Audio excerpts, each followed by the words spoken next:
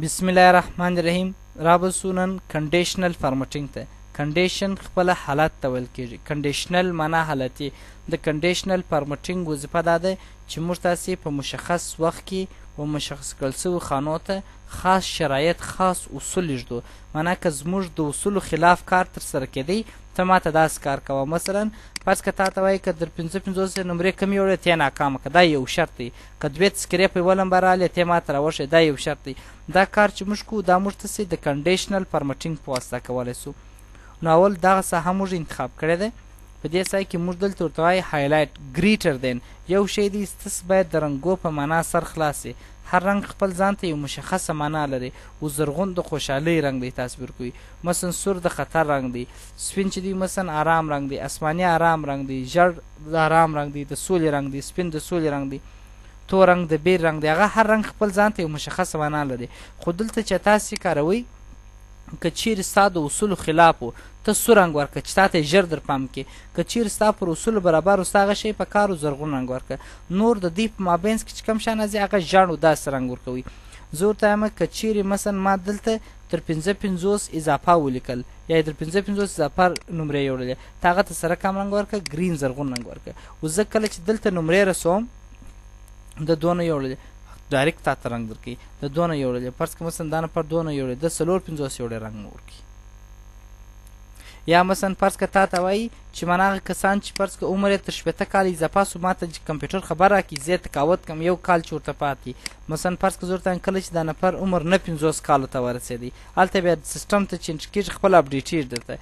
کله چې مثلا دا نفر عمر راورسېږي مثلا 58 هېڅ مشکل نشته. کله دا نفر عمر یې مثلا 2 کلونه هېڅ مشکل نشته.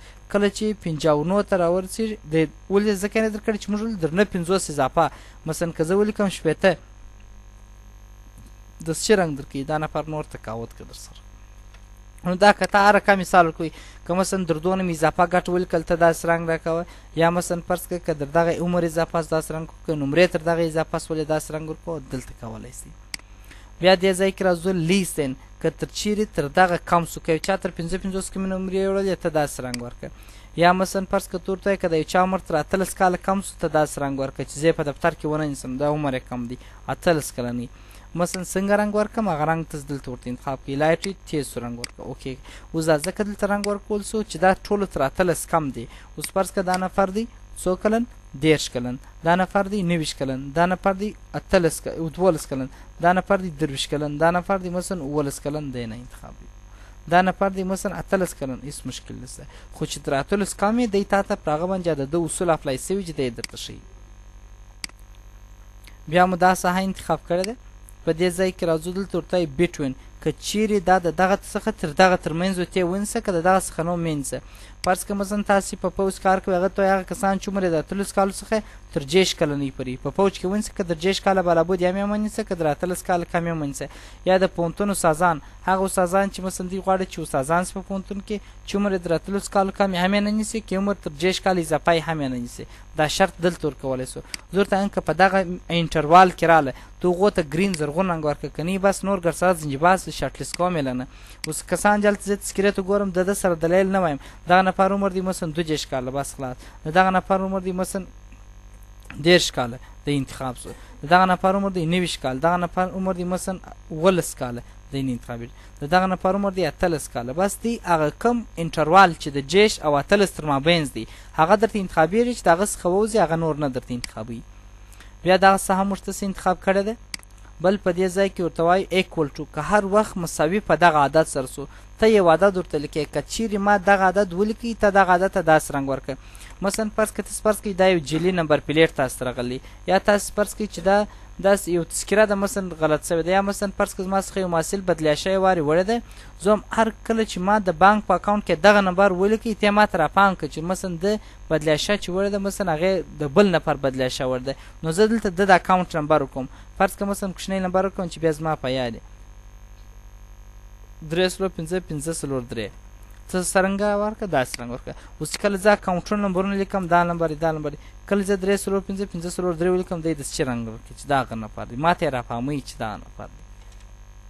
بیا مو دا ساحه انتخاب کړې ده. په دې ساحه کې دلته کنډیشنل فارمټینګ دلته ورته وایي ټیکس ډټ کنټاینز. که ما چیرې دلته لیکنه وکړل، اوس فرض که دې ادارې دوی داسې اصول جوړ کړي لکه تاسو سیم چې تاسو جوړ کړي، دوی یوازې د څلورم کال محصلین نیسي لکه تاسو د درېیم کال نه، دی ورته لیکي ټیکس ډټ کنټاینز. که چیرې ما دلته ولیکل څلورم سیم، ته انتخاب کړه، که بل سیم ولیکي مې انتخابوه. یعنې هر کله چې ما څلورم ولیکئ انتخابوه، که نه مې انتخابوه. نو څلورم ولیکم سره کم رنګ ورکړه، یلو یا ژړ رنګ، هر رنګ چې تاسو ورکوئ ورکړئ. اوس که زه ولیکم مثلا محصل علی د کم سیم دی، دا اول سیم دی، دا څوم سیم دی، دوم سیم دی، دا څلورم سیم دی، څلورم سیم دی، سره انتخاب دی. بیا اول سیم دی نه انتخابېږي، بیا څلورم سیم دی، بیا انتخابېږي درته. نو دا د لیکنې دپاره دا. نو اوس تاسو وګورئ ځینې وخت تاسو دا رقم چې مثلا حق اولیت ولسوالۍ ته ورکول سوی، که مې ښار ولیکئ ته هغه مه انتخابوه. مثلا که مې ولسوالۍ ولیکل بیا ته انتخابوه راته. نو تاسو دلته کولی سئ دغه اصول د ځان دپاره دلته ورته جوړ کړئ.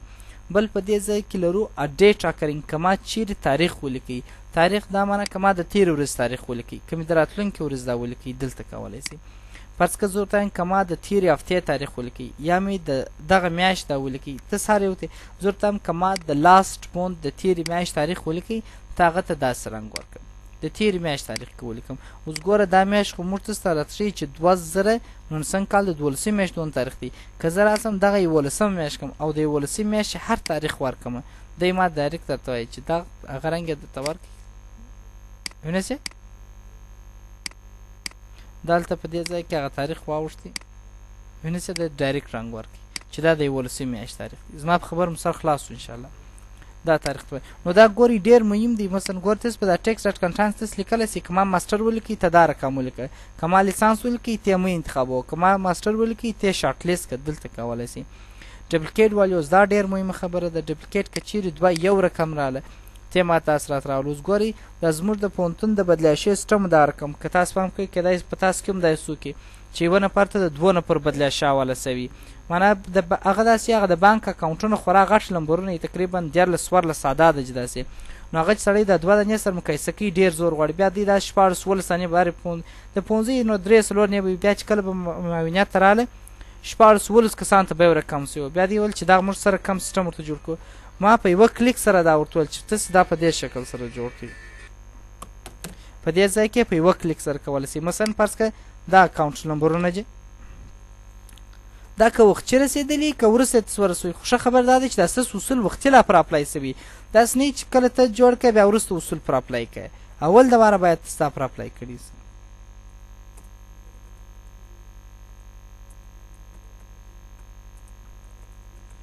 اوس دا که تاسو مثلا دا نوره تقریبا 4.5 کسان لیلیا بدلی شوي دي، د هر دا دوه نمبرونه داسې سره مقایسه کېږي. ډېر زور غواړي تاسو دوه عدد سره مقایسه کوئ. فرض که زه رالم دا ما دلته پیسټ کړئ چې دواړه یو رقم سي. زه هم ته ما دا وښیي چې په دې کې دوه یو رقم سته که نسته. کله چې تاسو د انتخاب کوئ ډایرکټ تاسو ښیي چې دا دوه تذکرې یا دوه نمبر پلیټ هر شی چې دی نمبر پلیټ هغه شی چې دوه یو رقم نسي راتلی تاسو دا ورکولی سئ. هغه که آی ډي، هغه که تذکرې نمبر، هغه که نمبر پلیټ، هغه چې هر شی ګوره دا دوه یو رقم یا به د دغه نفر دا جلي یا به ده دا جلي، یا به کیدای سي زه خطا وتلی یم دا به دوه دا به یو یا به زه په تعداد کې خطا وتلی یم.